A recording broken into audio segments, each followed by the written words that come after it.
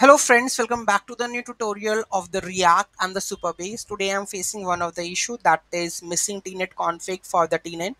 So how we are going to fix this issue, we are going to learn in this video. Those who haven't subscribed my channel yet, please do subscribe my channel, and if you like the video, please do like, share and comment on my video. Let's get started. So how to fix that issue? There are certain criteria that we have to be in consideration while doing that one. Okay, so first of all, check the bucket name. Okay, so if you are if you're trying to upload the images on the storage of the Supabase, so first check the bucket name. So if I go to the storage over here, so here we have a storage, here we can see that the bucket, so here we have the buckets and all of settings and everything is there. So make sure bucket is created and the bucket name should be correct one while using it one. Okay, so make sure the bucket name should be correct one, right? It should not be incorrected. Okay, bucket name not created, second one. So also this issue arises when the bucket is not there. Okay, so make sure verify that the storage bucket exists in your Supabase project. Incorrect project reference, so make sure that the Supabase client is configured properly. So if I go over here, so it should be properly configured, correct.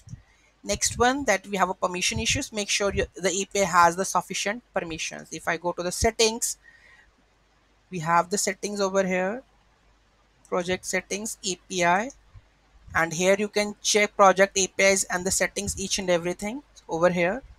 Okay, if there is the issue, then check all the seconds they have the valid permissions and everything.